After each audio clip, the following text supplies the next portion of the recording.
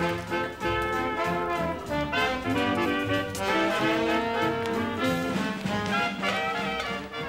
evening, ladies and gentlemen. I'm McGuillicutty. And I'm green. Well, Mr. Green, it appears that we have a conflict of financial interest to settle up, to the extent that I owe you 10 American dollar bills. But as luck would have it, I only seem to have a 20. Say, Mr. Green, would you happen to have change for a 20? That is to say, do you have 2 10s for this $20 bill? Yes, I do. Fine, then. I'll give you the 20. You give me the 2 10s, and we'll call it even. No. Actually, we've just exchanged equal amounts of money. You still owe me 10.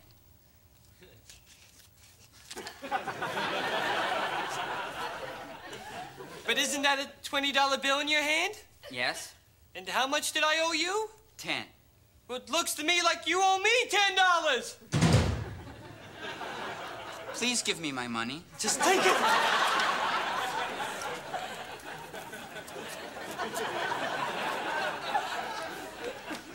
Mr. Green, guess who I ran into on the way to the theater this evening? Who? Rhonda, the former professional hunchback. Oh, did she get her back straightened? No, she's just out of work. Oh. So her back isn't better then? No, she's just out of work. That's terrible.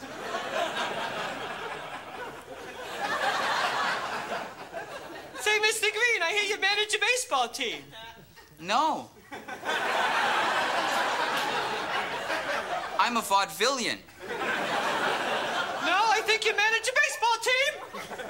Yes, of course. Yes, I do manage a baseball team. Well, I hear the players nowadays have rather strange nicknames, rather silly pet names the players have nowadays. Yes, that's true. Oh, as a matter of fact, I have the team roster with me right here. For example, who is on first base, what is on second, and I don't know is on third base. Who's on first? Yes? Who? Yes. Who is the man on first base? Why, you're asking me. I'm asking you. What's the name of the guy on first base? No, what is on... Oh, I see what your problem is. Look, you're confused by their names because they all sound like questions. I don't know. Third base. Well, I'll explain it to you.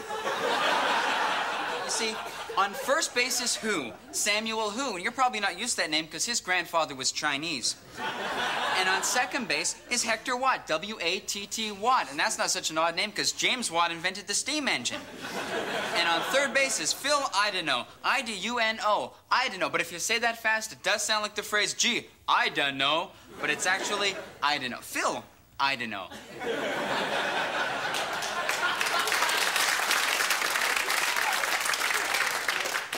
That's it. You're hopeless.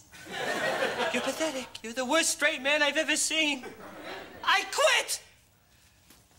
I should have never saved you from those seals. What seals? I auditioned for this job. Bastard!